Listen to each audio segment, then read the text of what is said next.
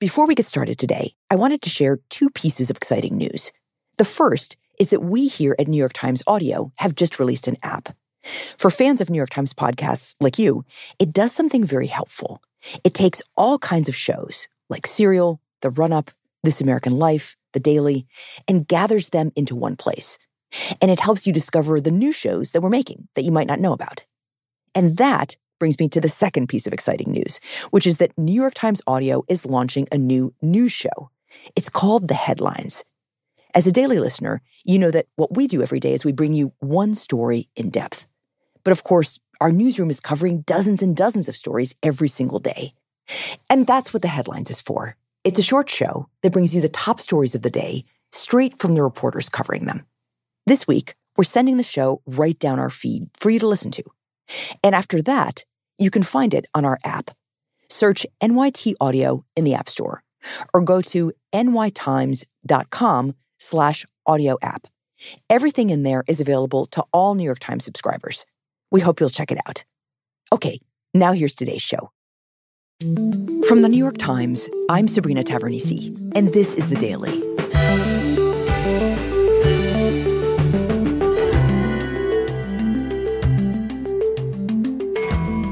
Times investigation has found that a group of Republican political operatives used robocalls to raise $89 million on behalf of police officers, veterans, and firefighters. Today, investigative reporter David Fahrenthold on how they actually spent the money and on the legal loophole that allowed them to do it.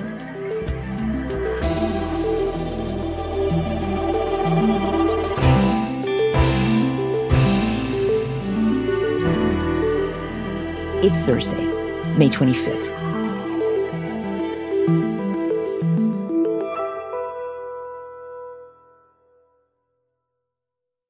So, David, you are an investigative journalist, and you cover nonprofits and financial abuse in that world.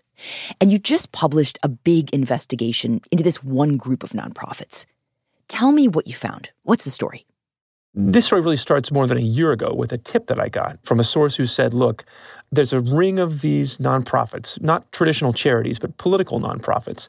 In the paperwork, it doesn't even look like these groups are connected, but they are.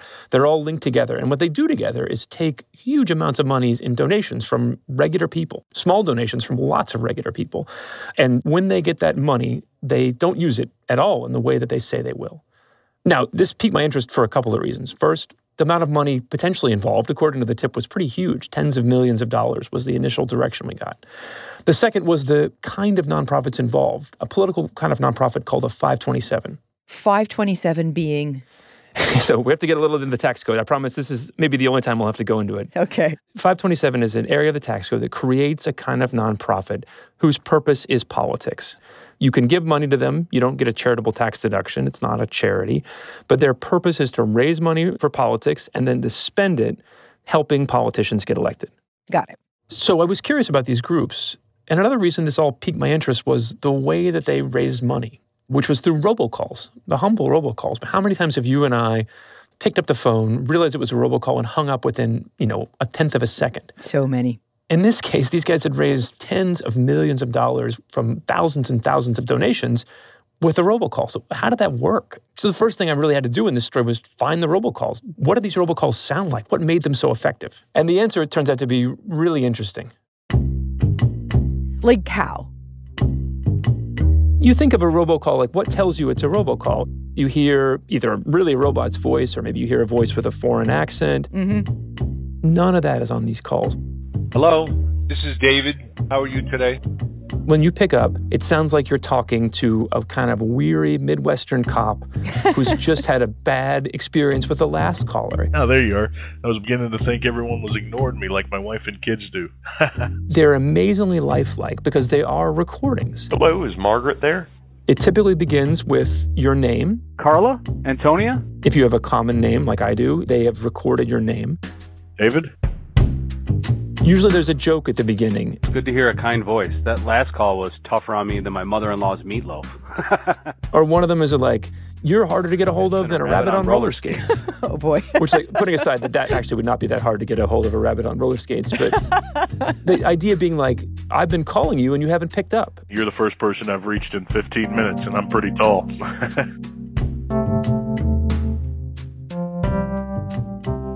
So it really sounds like a person, but actually it's just a computer. It's a guy behind a computer pushing buttons to play the solicitation spiel, and then with enough preloaded responses that you get those answers, plus things like uh-huhs and chuckles and everything about a conversation, but it's just a person pushing buttons on a computer. Okay, so after the kind of folksy dad joke, then what? Well, then they get into the meat of the call. So I'm calling for the American Police Officers Alliance.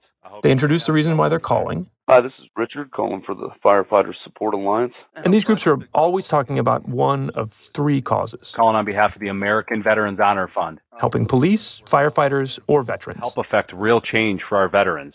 And then they hit you with the ask. Tragically, 17 U.S. veterans commit suicide every day. And I don't know if you knew, but every night there are over 50,000 homeless veterans that are struggling on our streets. The goal is to elect officials who are working to make our communities safer. They say that the donations go to helping elect legislators who are sympathetic to these groups, police, firefighters, veterans. As well as support assistance to the families of first responders killed in the line of duty. In some cases, they say that giving to them will actually mean supporting the families of fallen police officers. So all we ask is that you just help out with whatever you think is right. Really anything that you can send back is greatly appreciated. Just help out with whatever you think is fair for our heroes, okay? Okay, and if you're still on the line by the end of the pitch, then what happens? They start talking numbers, and they will often suggest some pretty small amounts. Our top donation levels are $50 and $35. So how much would you like to donate? They'll say the big pledge is $50, the small one is $30. They want you to commit to a number, and they don't push very hard to get a very high number. They're happy for you to give $35 or $50. Can we count on your support with a very important contribution for the drive? Okay, so $35, $50, pretty small donations. Yeah, very small. But when we looked at these groups' finances and added up all the money that they'd brought in over their 9 years of operations, they brought in $89 million. From robocalls. That's right. More than 18,000 donations came to these groups, most of them for less than $200. A lot of the donors you can see in the forums are in their 70s, 80s, 90s. They're retired. So it worked again and again and again on a whole lot of people around the country. We talked to a woman named Louise McConkey, who lives in Puyallup, Washington, outside Seattle. She'd given 35 different times to the 5 groups we looked at, totaling $3,650. And what she didn't know was that all this money that she and so many other people were giving, almost none of it went where it was promised to go. The tipster was exactly right about that.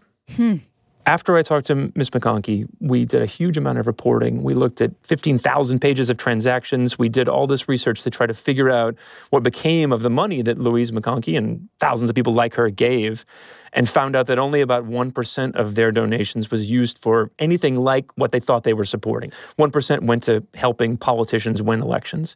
So what happened to the rest of the money? That was not easy to figure out. What we had to do was go find the public filings these nonprofits had made explaining what they did with the money. And when we found them, we realized that they had reported 15,000 pages of documents. And in some cases, they seemed to have gone to extra lengths to make their findings as hard as possible to understand. For instance, they would sometimes take $6 million worth of spending for over a year or half a year and report it $1 at a time. Oh, God. We paid $1 on this day to this company and $1 the next day to this company. Why are they filing in these tiny increments? Well, one possible reason is it makes my job really hard. It makes it really hard for anybody like me to try to add up all these tiny little expenditures and get any real sense of what these groups are up to. Interesting. Okay. And we found, after adding a lot of them up, that a lot of their vendors were these shell companies. It was really hard to figure out who the actual humans were behind those companies. So after we then sort of went through corporate records to figure out, okay, who were the people behind these companies they're paying? That took a while. But what it showed was that about 90% of these groups' spending just went to pay for more fundraising. They just spent it on more robocalls. Wait, so they spent the money they raised from robocalls to make more robocalls? Yeah, one of the analysts we talked to described it as an elaborate self-licking ice cream cone. It was just fundraising that paid for more fundraising. Like, that is some intense overhead, like if we're to take them at face value, right? It's like, whoa. Yeah, this is not normal. Most charitable nonprofits, most political campaigns, anybody else you could think of who might be a peer for these groups sort of has an opposite relationship to their fundraiser. They pay a fundraiser to raise money so they can go do something in the world with it. Either if you're a charity to go help the world, if you're a political campaign to support a candidate. This was like a fundraiser that has a nonprofit. So much of the money that they raised was just consumed by fundraising that they were left with almost nothing for their theoretical purpose. Right, like a huge red flag. Yeah, when we looked at other groups like this, other political nonprofits, most of them didn't even exceed a third of their spending on fundraising. Oh, wow. At that point, your question becomes, well, who's running these things? Who would set up an operation like this? And the answer to that question was also in the spending records. Turns out it all goes back to three guys who got their start in campus Republican politics in Wisconsin about 2008. And the leader appears to be a guy named John Connors. He was a minor figure in the political empire of Scott Walker, the former Wisconsin governor. He graduated college in 2008 in Wisconsin and took a few jobs working for Walker, then set out and started his own consulting firm. It was a big deal in Wisconsin politics, but did not have much of a national presence. The other two guys, Kyle Mikely and Simon Lewis, were his employees. So Connors employed Lewis as a director of operations, employed Mikely as a researcher. So those three folks had this connection. They sort of came up together in Wisconsin campus Republican politics and then had been minor players on their own in Wisconsin politics before this. So how did these three go about starting this operation that you're describing? Was it shady from the start? Well, it starts with a group called Veterans Action Network. This is a 527 group that turns up in Wisconsin in 2014 and becomes a client. It starts paying John Connors' firm for political consulting. Now, when you look at Veterans Action Network, it makes almost no sense. When you look at its filings, it claims to be a group that was started to help veterans make a difference in politics. When you look at what it actually did with its money, it didn't do that. It spent almost all of its money on fundraising. It spent several $100,000 with Connors' company. It did nothing to help any candidate anywhere, anytime. As a political operation, it was a failure from beginning to end. So you ask, well, what was the point of it? Why did it exist? And one clue you get is from an email that Connors sent to somebody back in 2016 when he says that his company created Veterans Action Network. Basically, that they created a company that then became their client. They created their own client and started charging it. For them, Veterans Action Network was a success. It didn't make any difference in politics at all, but it paid several $100,000 to Connors' company. And what you see then is that operation is mimicked on a much larger scale by 4 new organizations that are started in 2017, all by people close to Connors. They're all 527 nonprofits that, like Veterans Action Network, they play on these conservative causes, police, firemen, veterans. They raise huge amounts of money, make almost no political difference, and pay a lot of money to Connors and these 2 other guys, Lewis and Mikely, his associates. At the end of it all, we realized that these groups, which again made no difference to anybody in the world of politics, had made a huge difference to those 3. Their companies got more than $2.8 million from these 5 groups combined. Okay, so what you've uncovered here, these 527 groups raising money from regular citizens, promising to spend their donations on something they care about, like police or veterans, but not spending that money on the things that they care about, that amounts to a kind of double crossing of the citizens, like not doing the thing that they said they were going to do. Surely that's illegal, right? I feel like I asked that question of so many people in the reporting of this story. And the answer is, it might not be illegal.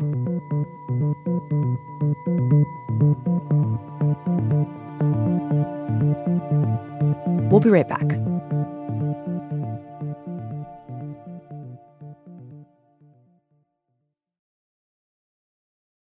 So, David, this sounds like a pretty clear scam. Like, how is this not illegal?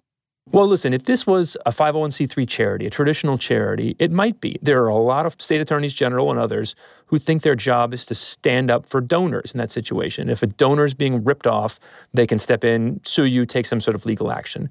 But in the political context, for political nonprofits, there's really not a watchdog to play that role. These groups sort of exist in a blind spot within the campaign finance system, seemingly on purpose. They have found a way to be regulated by the least funded, the least interested, the most distracted regulator in the game, which is the IRS. And the only enforcement mechanism that might come down on them is if the IRS said, hey, listen, You're supposed to operate primarily for the purpose of helping candidates. You're not. These groups, in fact, say that they just got audited by the IRS, and the IRS told them they were doing, quote unquote, a perfect job. Huh. We can't check that. The IRS won't tell us what they do with an individual taxpayer, but these groups say, look, we've talked to the regulator. We just got out of an examination with the toughest watchdog that exists in our little world, and we did fine. Okay, so the IRS is saying they're doing a perfect job, but why does this blind spot exist? Basically, the idea of regulating campaign finance is that if you're going to raise money for politics, there's an assumption that you want to use it to influence politics. And so all the policing and all the limitations and all the transparency is focused on giving money to politicians. Who uses their money to help which politician, to guard against the quid pro quo. The idea that you would raise money and then not spend it on politics, that you would give it to yourself or you'd give it to your fundraiser, suck it out of politics, there's really not a system built up to police that. And it just wasn't anything someone imagined would be a problem when they set this system up. And so it becomes very easy to do it now because nobody really intended to guard against it. So basically, when they imagined this class of nonprofit, they didn't conceive of the possibility of using that money for something else entirely.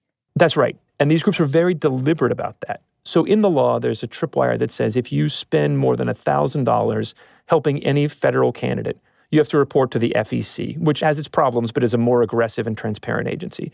If you spend over a certain amount in various states, you have to start reporting to those state campaign finance watchdogs.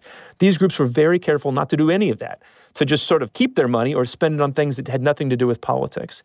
And for that reason, the only real rule they had to follow was this rule in tax law, which is that they had to be operated primarily. Those are the two important words, operated primarily for the purpose of influencing the election of candidates or the selection of unelected people like Supreme Court justices. But do these groups even pass that test? Well, we talked to a lot of campaign finance experts who said no, that any reasonable expectation would say that if you raised $89 million and only spent 1% on actual politics, that you're not operated primarily for the purpose of influencing elections. But what these groups say is that, look, you're just not thinking creatively enough. You're just not drawing the circle of behavior wide enough.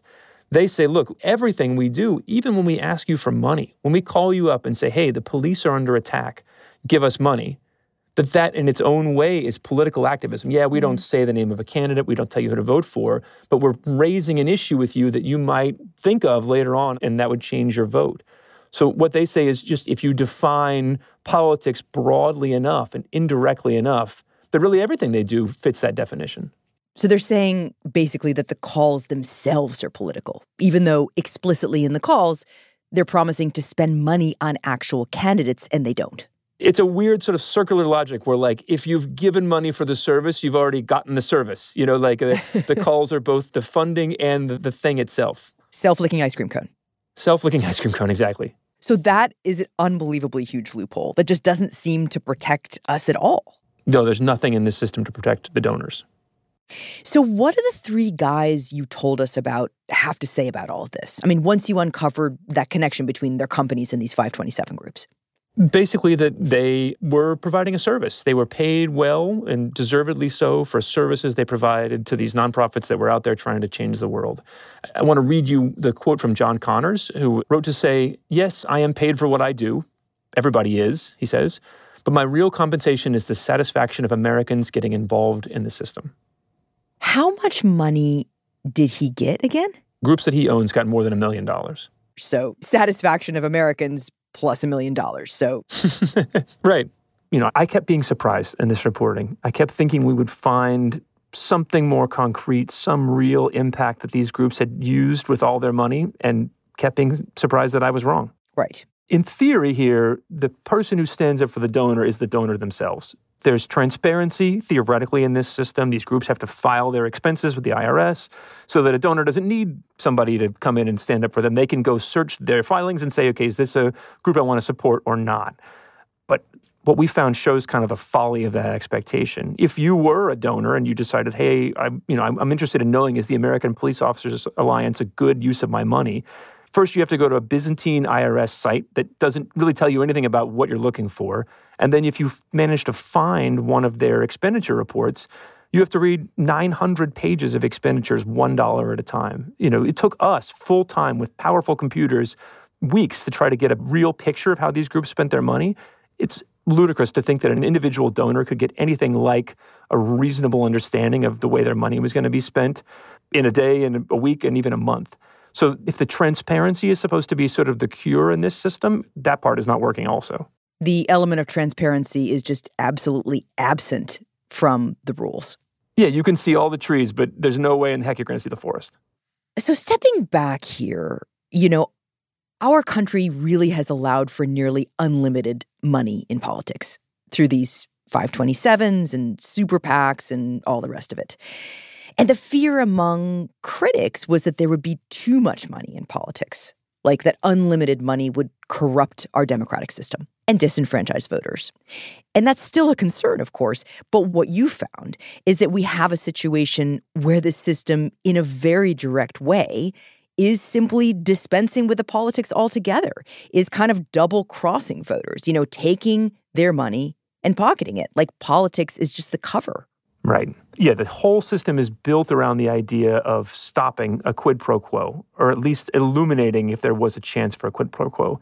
It's not ready for the quid pro nothing, the quid pro nil, which is what's happening here. You're giving money to somebody who just takes it out of the system entirely and doesn't do the thing that they told you they were going to do with it. There's not really a setup here. What's ironic about this is that there's two sets of victims here. There's the donors whose money is being siphoned out of the system. But the other victim, you could argue, is Republican politicians. Some of the folks who've pushed the hardest to deregulate money in politics.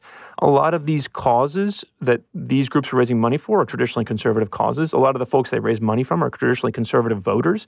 And so these are people who might have given to Republican candidates and maybe thought they were giving to Republican candidates, but instead had their money sort of sucked out of the system. So it's kind of an ironic outcome of this deregulation of politics that they've also allowed people to use politics as a shield, use it as a lure, but then take all the money out of the system and not give it to politicians at all. Mm-hmm. One instance really stuck with me here. In 2020, obviously a year when policing and standing up for the police were a huge cause and a huge subject of political controversy in America, these groups raised $20 million. Obviously drawing on the anger and the emotion that came out of watching, the Black Lives Matter and George Floyd protests, the people who felt like the police were being criticized too much. They spent literally nothing. Those two groups spent literally zero on politics that year. So if you gave money to those groups and thought, okay, I've done my part to support police in America, you didn't. Wow. I mean, it's unbelievably cynical, right? Like brilliant, but also craven. Absolutely.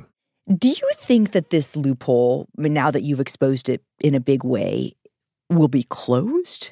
Or do you think that actually closing the loophole is in some ways antithetical to the spirit of the law, which was to allow all kinds of money to be spent in a pretty unregulated way, as you pointed out? Like, does anyone actually want to close this loophole?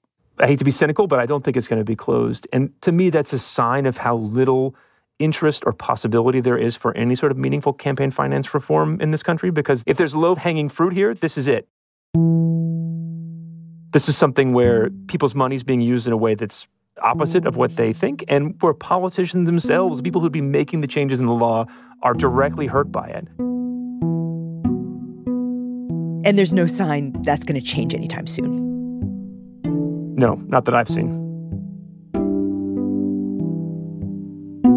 David, thank you. Thanks for having me on. We'll be right back.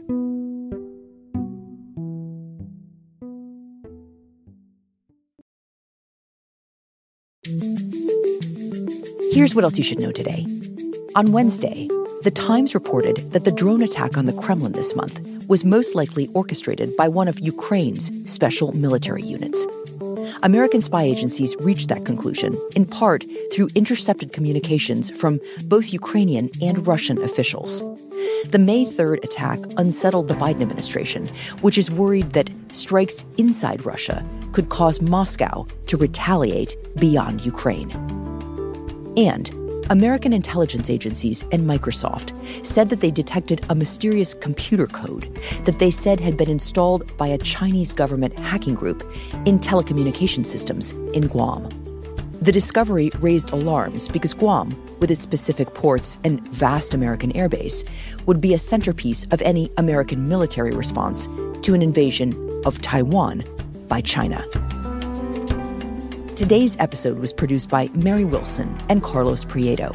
It was edited by Paige Cowett and Devin Taylor. Contains original music by Brad Fisher, Dan Powell, and Alicia Baitub, and was engineered by Chris Wood. Our theme music is by Jim Brunberg and Ben Landsberg of Wonderly. Special thanks to Charlie Smart. That's it for The Daily. And just a reminder, all this week, you're going to see our new show, The Headlines, right here in the Daily feed. We made it for you. Hope you like it. To find it, go to nytimes.com/audio app.